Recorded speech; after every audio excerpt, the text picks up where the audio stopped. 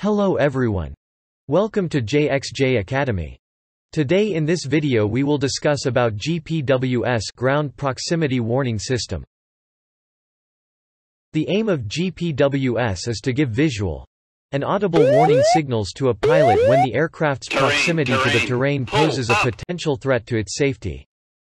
Although not a foolproof means of preventing a collision with the Earth's surface, GPWS enhances flight safety and can prevent those accidents which could result from crew errors or distraction, malfunction or misinterpretation of navigational equipment, or inappropriate ATC instructions.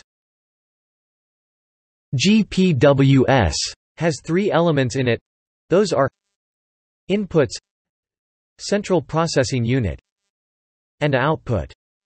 The central processing unit will also indicate a computer failure and any failures of the 6 input signals. The system operates between 50 feet and 2,450 feet actual height above the surface and automatically selects the correct mode of operation. Several modes are included in a basic GPWS system. We will discussion about Mode 1 now. Mode 1 has 2 boundaries and is independent of aircraft configuration. Penetration of the first boundary generates an oral alert of sink rate, repeated each 1.5 seconds. Penetrating the second boundary causes the repeated warning of whoop whoop pull up until the rate of descent has been corrected. Mode 2 monitors Mach number, radio altitude rate of change, barometric altitude, and aircraft configuration. Mode 2 has 2 boundaries. Penetrating the first boundary causes an oral alert. Terrain, pull up. After leaving the pull-up area, the repeating terrain message will again be heard while in the terrain portion of the envelope. If both boundaries are penetrated while in the landing configuration, only the repeating terrain oral alert will occur. The terrain message is repeated each 1.5 seconds. Mode 3 provides an alert if a descent is made during initial climb or go around. The oral alert is a voice message of "Don't sink," repeated each 1.5 seconds until the flight condition is corrected. Mode 3 is effective between 50 and 700 feet radio altitude and generates the alert when the accumulated barometric loss equals approximately 10% of the existing barometric altitude. Mode 3 does not arm during the descent until below 200 feet radio altitude. The terrain clearance mode, with gear retracted, is armed after takeoff upon climbing through 700 feet radio altitude. When this envelope is penetrated at less than Mach 0.35, the oral alert, "Too low gear," is sounded. When the envelope is penetrated at more than Mach 0.35, the oral alert, "Too low terrain," is sounded and the upper boundary of the envelope is increased to 1,000 feet radio altitude. The applicable voice message is repeated each 1.5 seconds until the flight condition has been corrected.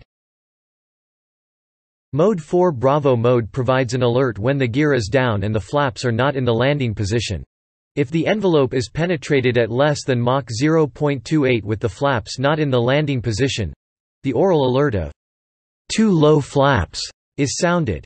When the envelope is penetrated at more than Mach 0.28, the oral alert of "Too low terrain" is sounded and the upper boundary of the envelope is increased to 1,000 feet radio altitude. The applicable voice message is repeated each 1.5 seconds until the flight condition has been corrected. The "too low gear" alert takes priority over the "too low flaps."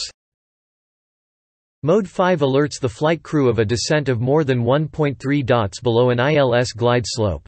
The envelope has 2 areas of alerting, soft and hard. In the soft area the alert is a reduced volume voice message of glide slope. In the hard area, approximately 2 dots below the glide slope, a full volume glide slope occurs. The mode is armed when a valid signal is being received by the glide slope receiver.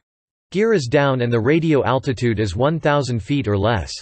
The mode may be cancelled by pressing either pilots below glide light while below 1,000 feet radio altitude. Mode 6 Alpha provides an oral alert if a descent is made below the minimum decision altitude cursor in the radio altimeter. This mode operates between 50 and 1,000 feet of radio altitude. This alert is oral only and consists of minimums sounded once. The mode is re-armed when the radio altitude becomes greater than that selected with the altitude cursor. Mode 6 Bravo gives call-outs of selected altitudes and minimums. The call-outs used are a customer option but for example may consist of calls at 200 feet and 100 feet to decision height, or absolute height call-outs from the radio altimeter with respect to the ground. Bank angle can be used to alert crews of excessive roll angles.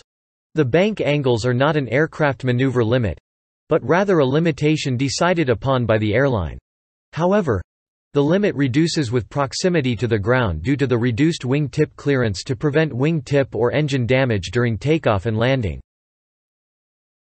Visual and oral windshear warnings are given when several parameters such as ground speed, airspeed, barometric height and rate of descent and radio altitude indicate the initial conditions of entering an area of wind shear. Again, as with the terrain threat display, there is no scanning beam looking ahead to avoid the condition entirely. Rather, the benefit from the system is derived from the fact that it allows the pilot to initiate the windshear go-around procedure earlier, giving the aircraft a greater probability of avoiding an accident. Mode 7 warnings take priority over all other modes. Thanks for watching the video. Please like, share and subscribe for more videos.